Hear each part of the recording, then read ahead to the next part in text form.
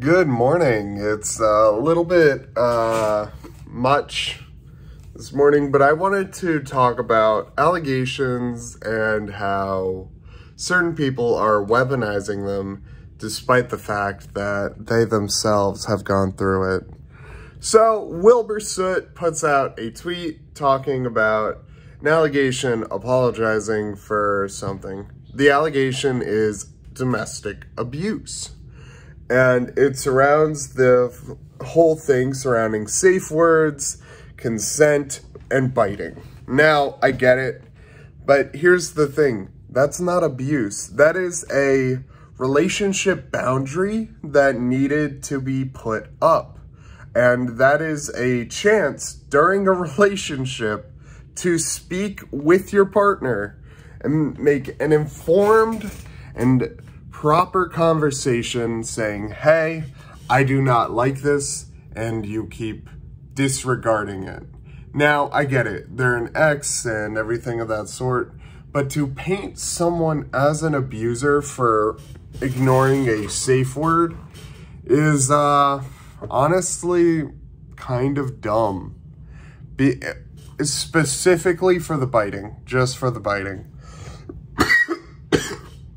I'm dying from how dumb this is, because some of the people, like Sneak Snag, doesn't he have a degree in like criminology? And Dream, he went through years of false allegations of being a pedophile. Are you kidding me? Like, it is so fucking gross that these people don't have the fucking sense of, hey, why are we canceling this guy for something that should have just been, hey, it's a relationship conversation, and it's not supposed to be made into painting someone as an abuser. Because so far, there's been no evidence, and words are whatever, because with words, let's say in a hypothetical, Sneak Snag raped a baby.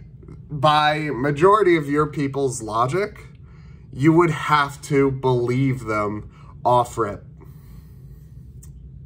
So that's a dangerous precedent to put up there. And yeah, I'm doing this on my phone. I'm tired, and I had to fucking say something about this, because majority of you are kids and y'all are trying to cancel a guy over shit that is not what you think it is. It's not abuse.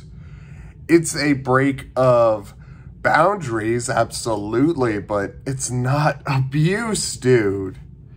And if you ever see some pedophile named Lyrics covering this, remind him about his child porn likes on Twitter.